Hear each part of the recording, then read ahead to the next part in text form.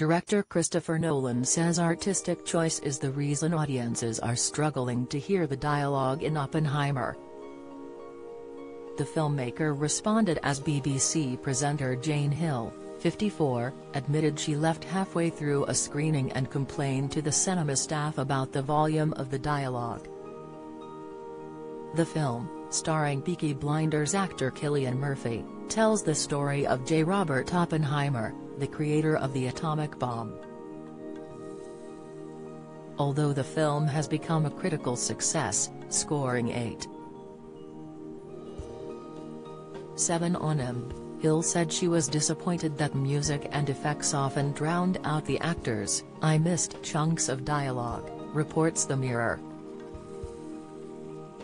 She said staff told her, "We have this issue with all Christopher Nolan films." Fellow fans said they too had noticed the issue. Hill added, "I am relieved it's not just me. Yet what madness. How can you follow a film if you can't hear the actors?"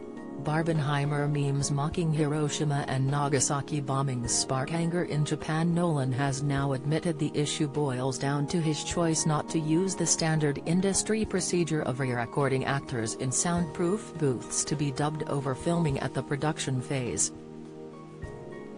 He instead prefers to use dialogue recorded during the performance.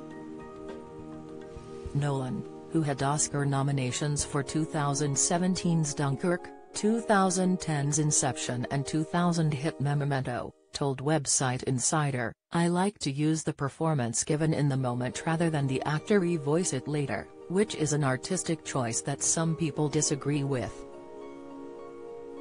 The 53-year-old also uses IMAX cameras, which he has noted are not fully soundproof, though he credits their mechanical improvements to address this. Meanwhile, things are certainly sound at the box office. Oppenheimer made £33.7 million in the UK last month and is one of the highest grossers of the year.